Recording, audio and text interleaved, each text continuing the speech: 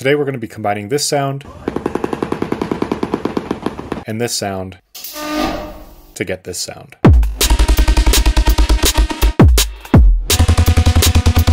Welcome to another episode of Extreme Sampling, where we turn cool sounds from the internet into other cool sounds on the internet. Full disclosure, I did find these on Eliminate's Discord, so thank you, Nate, for having a community cool enough to share sounds like this. As usual, project files are on the Patreon, so if you want to throw me some support, that would be greatly appreciated. Let's get into it. Okay, so I'm going to start by talking about what I think is kind of the cornerstone of this piece, and that is this sound right here.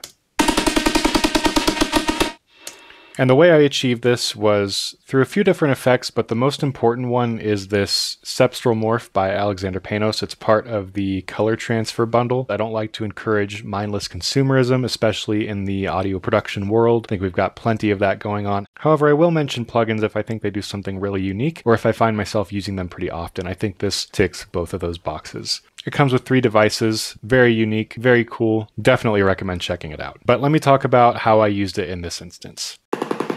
That's the sound of the shoebill stork. When we put the Cepstral Morph on it, normally starts out with the XY controller in the A corner. That means we're only going to get sound from input A, which is the track that we place the device on. We then have the option to set an input B, so I've chosen the electrical buzzing sound as input B. Took a single selection of it and looped it frontwards to backwards, so we got that continuous buzzing. That's set to input B, and then as we start to move this XY pad, we can kind of morph spectrally between those two sounds. I'm just going to loop this one segment and then move the XY controller around so you can hear what's going on.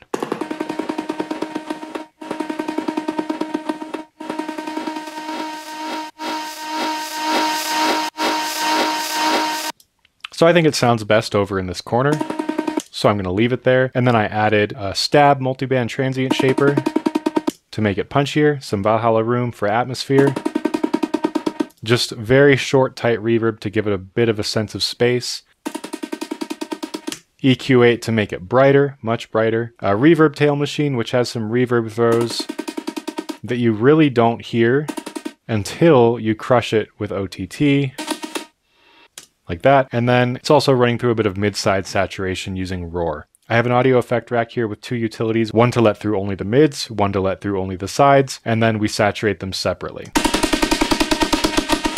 And that's what we get. So now that we've got that sound out of the way, I'm going to start from the beginning and talk about the rest of the sounds in this track. So let's start with the buzz plucks.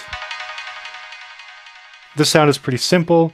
It's just a small segment of the electrical buzzing sound loaded into a sampler. I just found a section that was nice and tonal, very stable. I looped it using the forward to backward sustain mode, so it just kind of plays back and forth. A bit of crossfading to smooth it out, and then I put some pitch envelope on it, about 8 semitones, very short decay, so it's almost undetectable. And then for the filtering, filter is all the way down, but it opens up, kind of a plucky envelope every time a MIDI note is triggered, and then the volume envelope has a similar kind of plucky shape. However, it's a little bit more pronounced. Let's take all these effects off and hear how it sounds on its own.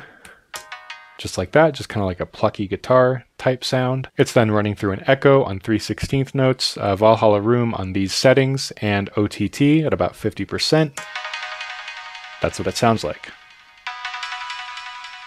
For this sound, I started with just one of the tails from that buzzing sound.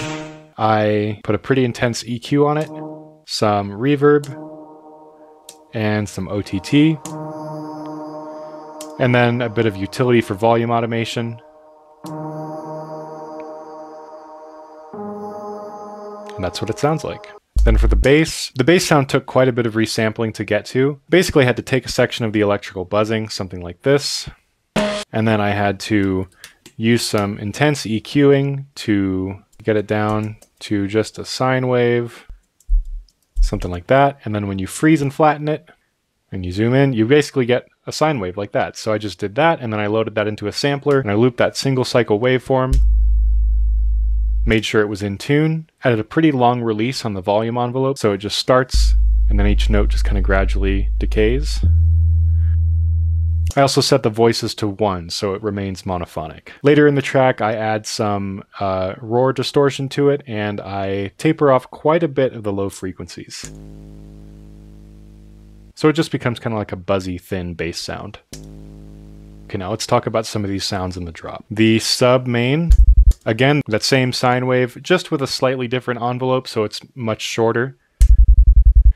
And then I did that trick in Ableton where you can drag audio into a MIDI track and it'll ask you if you want to convert it to MIDI. So I did that, and then I just took away all these useless notes, and then we were left with these that pretty much matched the cadence of the stork noises. I just had to make some slight adjustments to those. So that's how I got those subs to kind of mirror the cadence of the stork noises. And then I did the same with these plucks here. And those are just using a small segment of the electrical buzzing sound. So that's the original sound using the built-in filter envelopes and volume envelopes from the sampler device. And then if we start to add erosion, OTT, Valhalla Room, saturation, reverb tail machine, you won't hear this until I believe like right here. And then the EQ8 at the end to finish it off. And then, let's see what else is going on. Okay, the kick. The kick is that same sine wave from earlier with some pretty intense pitch envelope. I took a long time to get these settings dialed in just right. Feel free to pause the video and take a closer look at them. And then the effects, this one called Texture from Devious Machines. It's basically a noise source with an envelope follower. So anytime signal comes in and opens up that envelope follower, noise comes through. So the kick lets some noise in, and then we use saturation to glue them together. So that's how that sounds. And then some slight compression. That's what we get. And then the snare drum. Snare drum is made up of two sounds. Let me turn these effects off on the main track first. You can hear them independently. So this sound is just kind of like a beginning snap of one of those electrical buzzes. Just took that first bit there, ran it through a saturator and some EQ. This right here is that sine wave again with a really short volume envelope. So when you play those two together, it just sounds like that. But then the real magic comes from adding all these effects afterwards. So here's some EQing. Some saturation. This is Valhalla Room reverb, but I'm only using the sides from that reverb and then saturating them, then mixing them in with the mono signal that sounds like this. So together, and then I added slap just to replace the very beginning of the transient and add some white noise underneath it to smooth it out, and that's what we get. This hi-hat sound is a similar one to the one that we used in the snare, but I'm using a vocoder on it with white noise as the carrier, and then we can set the release to control the envelope of that hi-hat. So as the track builds, we have that hi-hat start to grow.